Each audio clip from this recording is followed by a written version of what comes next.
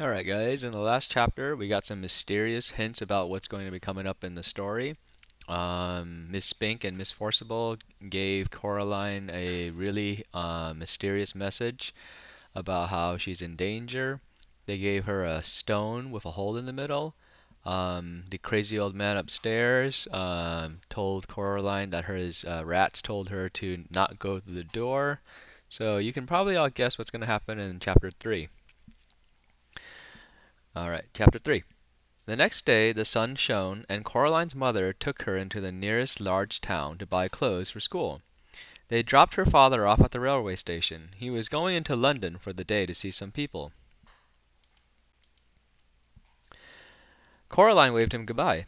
They went to the department store to buy the school clothes. Coraline saw some day-glow green gloves she liked a lot. Her mother refused to buy them for her, preferring instead to buy white socks, navy blue school uniform, underpants, 4 gray blouses, and a dark gray skirt. But Mom, everybody at school's got gray blouses and everything. Nobody's got green gloves. I could be the only one. Her mother ignored her. She was talking to the shop assistant.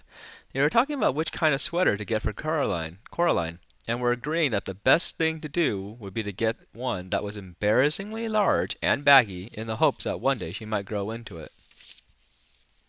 Coraline wandered off and looked at the display of Wellington boots shaped like frogs and ducks and rabbits. Then she wandered back. Coraline, oh there you are. Where on earth were you?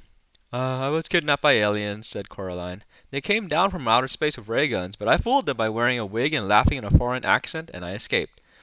Yes, dear. Now, I think you could do with some more hair clips, don't you? No. Well, let's just say half a dozen to be on the safe side, said her mother. Coraline didn't say anything. In the car on the way back home, Coraline said, What's in that empty flat? I don't know. Nothing, I expect. It probably looks like our flat before we moved in. Empty rooms. Do you think you could get into it from our flat? Not unless you can walk through bricks, dear. Oh. They got home around lunchtime. The sun was shining, although the day was cold. Coraline's mother looked into the fridge and found a sad little tomato and a piece of cheese with green stuff growing in it. There was only a crust in the bread bin. I'd better dash down to the shops and get some fish fingers or something, said her mother. Do you want to come? Nah, said Coraline. Suit yourself, said her mother, and left. Then she came back and got her purse and car keys and went out again. Coraline was bored.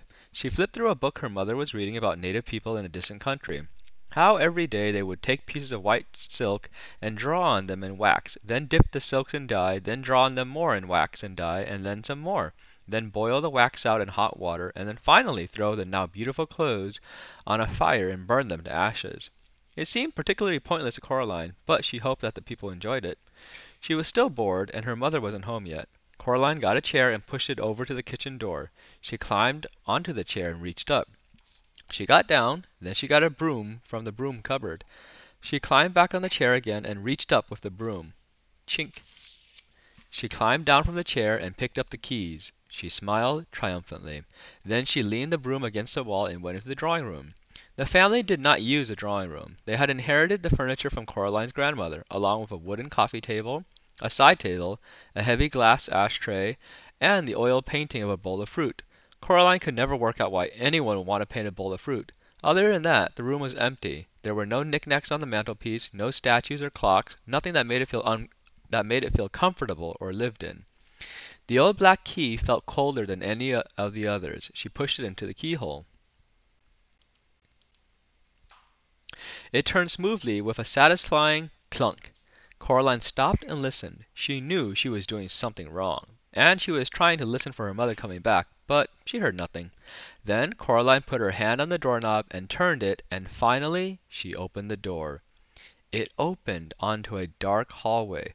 The bricks had gone as if they'd never been there. There was a cold, musty smell coming through the open doorway. It smelled like something very old and very slow. Coraline went to the door. She wondered what the empty flat would be like if that was where the corridor led. Coraline walked down the corridor uneasily.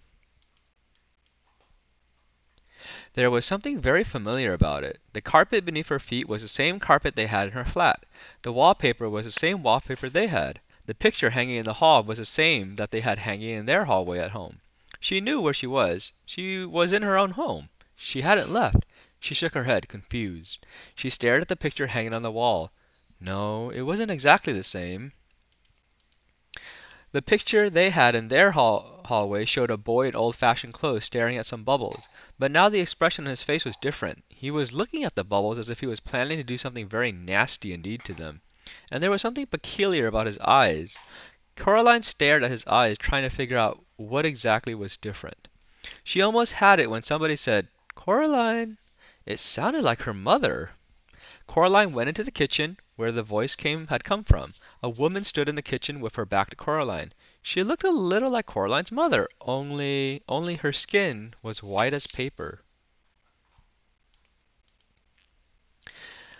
Only she was taller and thinner. Only her fingers were too long, and they never stopped moving, and her dark red fingernails were curved and sharp. "Coraline," the woman said, "is that you?" And then she turned around. Her eyes were big black buttons. "Lunch time, Coraline," said the woman. Who are you?" asked Coraline. "I'm your other mother," said the woman. "Go and tell your other father that lunch is ready." She opened the door of the oven. Suddenly Coraline realized how hungry she was. It smelled wonderful. "Well, go on." Coraline went down the hall to where her father's study was. She opened the door. There was a man in there sitting at the keyboard with his back to her. "Hello," said Coraline. I mean, she said to say that lunch is ready. The man turned around. His eyes were buttons, big and black and shiny. "Hello, Coraline," he said. "I'm starving." He got up and went with her into the kitchen. They sat at the kitchen table, and Coraline's mother brought them a lunch. A huge golden brown roasted chicken, fried potatoes, tiny green peas. Coraline shoved the food into her mouth. It tasted wonderful. "We've been waiting for you for a long time," said Coraline's other father. "For me?" "Yes," said the other mother. "It wasn't the same here without you, but we knew you'd arrive one day, and we could be a proper family. Would you like some more chicken?" It was the best chicken that Coraline had ever eaten. Her mother sometimes made chicken, but it was always out of packets or frozen, and was very dry, and it never tasted of anything. When Coraline's father cooked chicken, he brought real chicken, but he did strange things to it, like stewing it in wine, or stuffing it with prunes, or baking it in pastry, and Caroline would always refuse to touch it on principle. She took some more chicken. "I didn't know I had another mother," said Coraline cautiously. "Of course you do. Everyone does," said the other mother, her black button eyes gleaming. "After lunch, I thought you might like to play in your room with the rats." The rats?" "From upstairs." Coraline had never seen a rat except on television. She was quite looking forward to it. This was turning out to be a very interesting day after all. After lunch, her other parents did the washing up, and Coraline went down the hall to her other bedroom. It was different from her bedroom at home. For a start, it was painted in an off-putting shade of green and a peculiar shade of pink. Coraline decided that she wouldn't want to have to sleep in there, but that the color scheme was an awful lot more interesting than her own bedroom. There were all sorts of remarkable things in there she'd never seen before. Wind-up angels that fluttered around the bedroom like startled sparrows, books with pictures that writhed and crawled and shimmered, little dinosaur skulls that chattered their teeth as she passed, a whole toy box filled with wonderful toys. "This is more like it," thought Coraline. She looked out of the window. Outside, the view was the same one she saw from her own bedroom. Trees, fields, and beyond them, on the horizon, distant purple hills. Something black scurried across the floor and vanished under the bed. Coraline got down on her knees and looked under the bed. 50 little red eyes stared back at her. "Hello," said Coraline. Are you the rats?" They came out from under the bed, blinking their eyes in the light. They had short, soot-black fur, little red eyes, pink paws like tiny hands, and pink, hairless tails like long, smooth worms. Can you talk?" she asked. The largest, blackest of the rats shook its head. It had an unpleasant sort of smile, Coraline thought. "Well," asked Coraline, "what do you do?" The rats formed a circle. Then they began to climb on top of each other, carefully but swiftly, until they had formed a pyramid with the largest rat on top. The rats began to sing in high, whispery voices. "We have teeth and we have tails. We have tails, we have eyes. We were here before you fell. You will be here when we rise." It wasn't a pretty song. Coraline was sure she'd heard it before, or something like it, although she was unable to remember exactly where. Then the pyramid fell apart, and the rats scampered fast and black toward the door.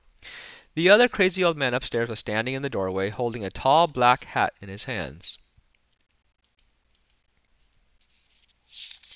The rats scampered up him, burrowing into his pockets, into his shirt, up his trouser legs, down his neck. The largest rat climbed onto the old man's shoulders, swung up on the long gray mustache, past the big black button eyes, and onto the top of the man's head. In seconds, the only evidence that the rats were there at all were the restless lumps under the man's clothes, forever sliding from place to place across him. And there was still the largest rat who stared down, with glittering red eyes, at Coraline from the man's head.